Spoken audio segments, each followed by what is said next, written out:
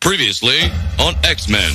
From my perspective, which is part of the attitude of typical normie types, I guess, in these situations, I'm largely okay with what's going on because it's not my story to tell. So I don't feel I have really any right to say what they're doing wrong.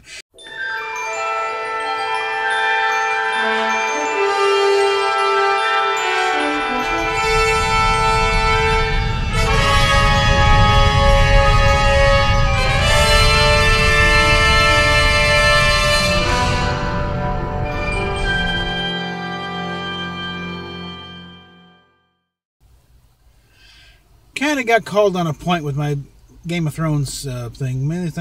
That with Discovery, it's not our story to tell, so I need to back off and suck it up. Okay.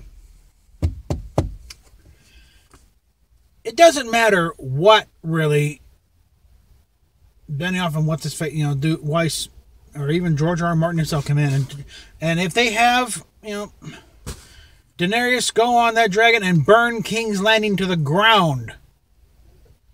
And then do the same thing to Westeros and everything else in between. If that's the story George wants to tell, fine. Like it or don't like it. The difference is, no matter what they do, they're not screwing up over 50 years of established continuity. That is what Discovery's done in the first 10 minutes of that damn show, and they never look back on that front. That's the difference. This is all George R. R. Martin's story to play with as he wants to. And, I guess it may be just the world's biggest troll right now, the way he's doing the story. That's his right. His story to tell.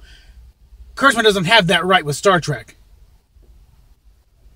He doesn't have the moral right to just upend the whole thing just because he's in charge. Okay? Like I said with the example of Denny O'Neil and the time that Robin got killed. And he got called, even though it wasn't Dick Grayson, it was, Jason Todd. You're in that position. You're no longer, just writing a story. You are now the caretakers of modern mythology, and cultural folktale there. You have to maintain a certain level. You have to maintain the history. Game of Thrones ain't there. It's still one story. You got a series of books not finished. You got a television series almost finished in the can, but hasn't. Last one hasn't aired yet. The prequels, I don't know if they're in production or not, but they haven't aired yet, so they don't count yet. They can still be canceled, never seen. One show does not a franchise make. Okay. So, no, it doesn't work that way. Okay, you can't, flip it around. Well, you can't think about Star Trek then. No, I can say plenty about Star Trek. I suggest you go back and rewatch my little thing where I'm reading that column by Doug Drexler. Roddenberry deliberately made a move to make the fans a part of the whole thing, or at least feel they're a part of the whole thing. He very much valued the fans. They kind of got on his nerves once in a while, but he definitely valued our input and our presence and our support. So, don't even try and equate this, what's going on with Game of Thrones and what's going on with Star Trek, because it doesn't work that way. Now, like I said, we are needing that. I want to get this show to do a Kingsland, and it's not going to take a lot, really. It's just a few $100 from all sources, and we can get the books balanced up, and we can get this thing up to Kingsland and do another thing up there, and hopefully more up there than we did last time. Because we don't need more video of me sitting in the captain's chair. We want to talk to the guys up there, get an interview too. Steph is doing fine.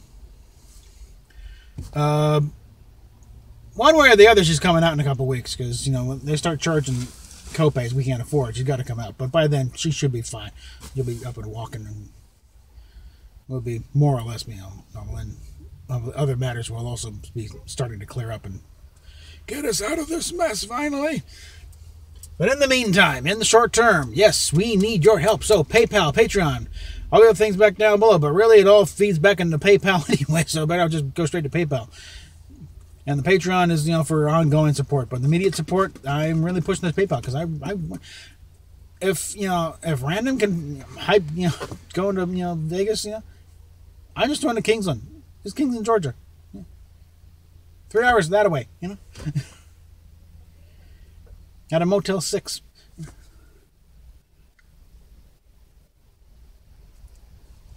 And ultimately, yeah, it is one of the ideas looking at it is I'm still bookmarking houses up there on Trulia. And decent prices up there for pretty good houses. So that might be the ultimate place, or if the money's right, I might be going back to Denver. So yeah, if the money's not so hot, maybe Cleveland. Who knows? Always possibilities. I'm trying to corner all the different possibilities where we might wind up here. Either way, I'm hoping we're going to wind up somewhere, so we can actually sit down and stop calling this vehicle home. So, links down below, and I'll talk at you later. I might have something else later today, but got to keep this at least one a day. So, catch you later.